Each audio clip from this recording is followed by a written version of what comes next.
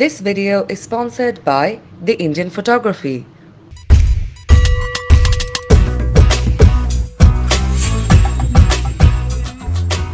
நேயர்கள் அனைவருக்கும் ரூஸ்டனிஸின் அன்பான வணக்கங்கள். நம்ம இந்தியாவில் கல்யாணம் அப்படின்ற விஷயம் ஒரு மிகப்பெரிய நிகழ்வுங்க. ஆனால் இன்றைக்கி சூழ்நிலையில் இதை இளைஞர்கள் ரொம்ப ஈஸியாக கேஷுவலாக எடுத்துகிட்டு இருக்காங்க. அதுலேயும் குறிப்பாக பெண்கள் ரொம்ப ஈஸியாக ஏதோ ஒரு சின்ன பிரச்சனையாக எனக்கு இருக்க பிடிக்கலப்பா நான் கிளம்புறேன் என் வீட்டுக்கு அப்படின்ற மாதிரி சில பெண்கள்லாம் நடந்துகிட்ருக்காங்க.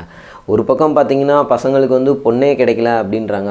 ஒரு பக்கம் பொண்ணுங்களுக்கு இல்லை எனக்கு பிடிச்ச மாதிரி பையன் இல்லை அப்படின்னு சொல்லி கல்யாணத்துக்காகவே போராடிட்டு இருக்காங்க பல பேரோட வாழ்க்கையில். ஆனால் இங்கே ஒரு பொண்ணு பார்த்திங்கன்னா ஒரு பையனை கல்யாணம் பண்ணிட்டு ஒரு 2-3 மாதத்துலேயே இல்லைப்பா உனக்கு பிடிக்கல செட் ஆகாது நமக்குலாம் அப்படின்னு சொல்லி சண்டை போட்டு வந்துட்டு திரும்ப இன்னொரு பையனை கல்யாணம் பண்ணிட்டு போயிருக்காங்க. அதை பற்றின செய்தியை தான் இந்த வீடியோவில் நம்ம பார்க்க போகிறோம். வேலூர் மாவட்டம் ஜோலார்பேட்டை அடுத்து இருக்கக்கூடிய பொன்னேரின்ற ஊரை சேர்ந்த பெண் தான் சமிதா, வயசு 18. அவங்க வயசை கால்குலேட் பண்ணி பார்த்தோம்னா ஒரு +2 தான் முடிச்சிருப்பாங்க. அவங்களுக்கும் அவங்களோட உறவினர் பையன் சக்திவேல் அப்படின்றவருக்கும் கடந்த ஜூலை மாதத்தில் திருத்தணி கோவிலில் கல்யாணம் நடந்திருக்கு. அந்த கல்யாணத்திலே ஒரு சாதாரண குரூப் ஃபோட்டோ எடுக்கிறதுல பொண்ணு வீட்டுக்கும் மாப்பிள்ளை வீட்டுக்கும் சண்டை வந்திருக்குங்க. அதையே காரணமாக வச்சு மாப்பிள்ளை வீட்டுக்கு அந்த பொண்ணு போனதுக்கப்புறமும் ஒரு மாதிரி சண்டை நடந்துக்கிட்டே இருந்திருக்கு. அப்புறம் திரும்ப அவங்க ரொம்ப சமாதானம் ஆகாமல் அதையே ஒரு காரணமாக சொல்லி சில நாட்கள்லையே தன்னுடைய அம்மா வீட்டுக்கு அந்த பெண் வந்துடுறாங்க. என்னப்பா இப்படி ஆகிப்போச்சே அப்படின்னு சொல்லிட்டு அந்த பையன் சக்திவேல் என்ன பண்ணுறாரு, மாப்பிள்ளை அவங்க பொண்ணு வீட்டுக்கு இல்லைம்மா பரவாயில்ல ஏதோ மன்னிச்சுக்கோ அப்படி இப்படின்னு கொஞ்சம் சமாதானப்படுத்தி அந்த பொண்ணை கூட்டி போயிடலாம் அப்படின்னு வராரு. ஆனால் அந்த பையன்கிட்ட சமிதா எந்த விதத்துலையும் தன்னுடைய கோபம் குறைஞ்ச மாதிரியே காமிச்சிக்கல. நான் வரவே முடியாதுன்னு ஸ்ட்ரிக்டாக சொல்லி அனுப்பிச்சி விட்டாங்க. அதோடு அவர் கிளம்பி போயிட்டார்.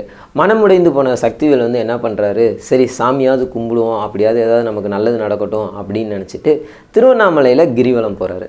அங்கே அவருக்கு ஒரு அதிர்ச்சியான ஒரு சம்பவத்தை பார்க்குறாரு. என்ன அப்படின்னு பார்த்தீங்கன்னா, இவர் கிரிவலம் போயிட்டு இருக்கும்போது அங்கே ஒரு பெண் புதுசாக கல்யாணமானவங்க மாதிரி புது தாலியோடு நடந்து போயிட்டுருக்காங்க. அது யாருன்னு பார்த்தா அந்த சமிதா, இவருடைய மனைவி.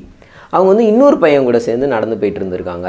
அவங்களோட சைகையெல்லாம் பார்த்துட்டு கொஞ்சம் டவுட் ஆயிடுச்சு இவருக்கு, என்ன இது இப்படி நடந்துக்கிறாங்களே அப்படின்னு சொல்லிட்டு நேராக போய் அந்த பொண்ணுகிட்டே கேட்டிருக்காரு, யார் இது, நீ என்ன இப்படி பண்ணிகிட்டு இருக்க அப்படின்னு சொல்லி சத்தம் போட்டிருக்காரு.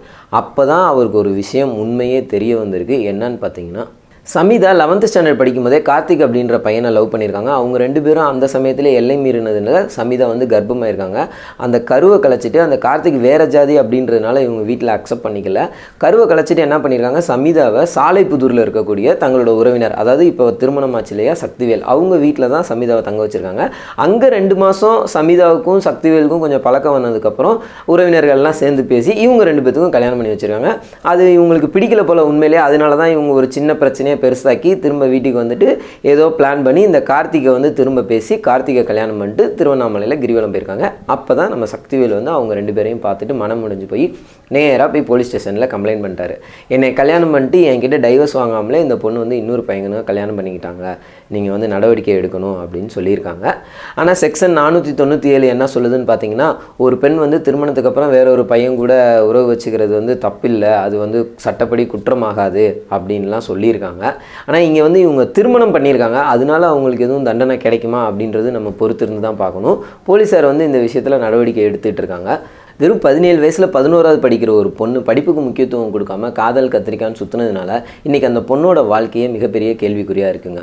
இந்த சம்பவத்தை பள்ளி மாணவர்களும் கல்லூரி மாணவர்களும் ஒரு உதாரணமாக வச்சுக்கிட்டு நம்ம லைஃப்பில் எடுக்கக்கூடிய முடிவுகளில் ரொம்ப கவனமாக இருங்க, ஜாக்கிரதையாக இருங்கன்ற கோரிக்கையை முன்வைத்து மேலும் வேறொரு வீடியோவில் உங்களை சந்திக்கும் வரை உங்களிடமிருந்து விடைபெறுவது த ரூஸ் news team.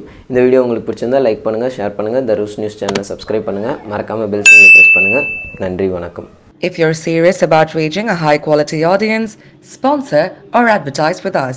Contact for further details on 8939 511 887 or write to us at info.theroosternews@gmail.com.